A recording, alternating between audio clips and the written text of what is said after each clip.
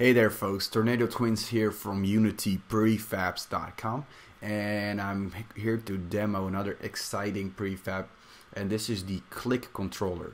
So if you're making any game that is a top-down game, like for example a tower defense game or a sort of an RPG, or somewhere a game where you click and the character needs to walk there, then this click controller or point click camera is something that you can use. Now I'm in the scene view right now, and I can rotate around the character, and as you can see the entire level is completely 3D. Now ignore the cubes that are hanging in the air here. These are just to show off the physics that happen when we start the game. But as soon as we start the game, you'll notice that the camera will be viewing from the top. If I select the camera here, you can see that it's actually angled down with a slight angle to show the 3D information. Of course, you can change this angle a little bit if you like. Now let's start the game here, and you can see that we have now a top-down game, and we have a character that is currently selected. Now in a point-click game, it's not like a strategy game where you select multiple troops and then move them around. In this case, it's just one character.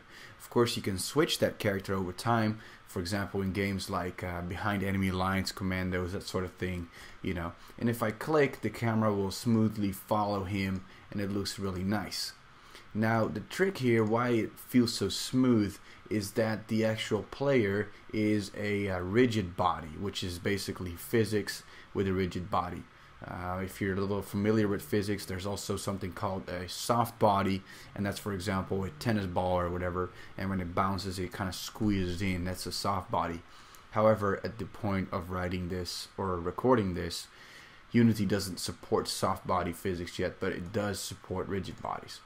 Okay, now often if you would make a game, you wouldn't use a rigid body, but you'd make it a character controller. But a character controller only supports two types of movement, using the move function or the simple move function.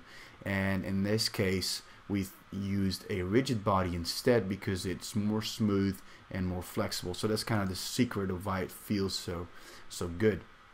Now these boxes here are also rigid bodies, so you can see that anything that has physics and stands in the way of the character will be pushed away. Now in the future we'll also be adding obstacle avoidance and path, especially for iPhone, so that you can make your character walk around corners and that sort of thing pretty smoothly. Now let's take a look at the variables that we can tweak here. Let's go and start with the actual camera. We can of course change the panning speed of our camera, our damping, or basically the speed that follows it. If we change the damping to, for example, 10, and then I click to move my character, you can see the camera follows extremely slow. So that's of course a very extreme number. If I change that to 2, the camera will follow faster. And it's just the look you're looking for is what you can do. Now of course I would not do it this slow, because it has to actually follow the player so that it's still inside of the view. Now it gets really interesting, because there's a checkbox here that says follow player.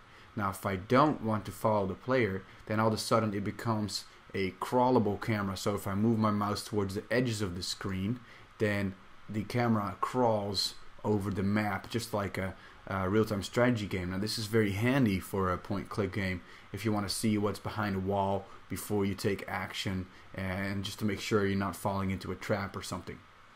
Now if you want to tweak the screen edges, then you can change that too. I would put it to something around 30, that when you move your camera towards the edge, it has 30 pixels, and as soon as it comes in that range, it will start moving the camera.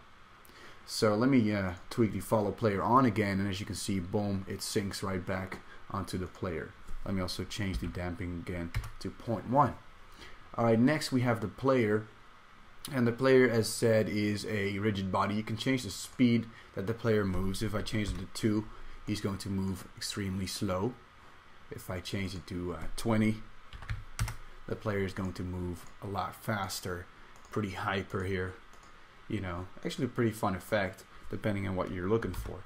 Right, then we have the rotation damping, which is the damping of the rotation of the character. So if he moves to a certain spot, you can see he rotates around and then walks, or sort of moves at the same time. So depending on your animations that you have for rotating the character, you can use this damping. Now then we have the graphics, and if I turn the graphics off here, the mesh renderer, the player is still there. You know, it can still move around. So you can change this graphics part with your character so that it will still work without messing up any of the scripts. So it's very easy to replace your character in any of the unityprefabs.com camera kits. The controls will still work. So very flexible camera kit once again. And keep tracking, follow along, go to unityprefabs.com and make sure you get the newsletter because we release new prefabs every week. Alright, that's it for now, and I will talk to you again soon.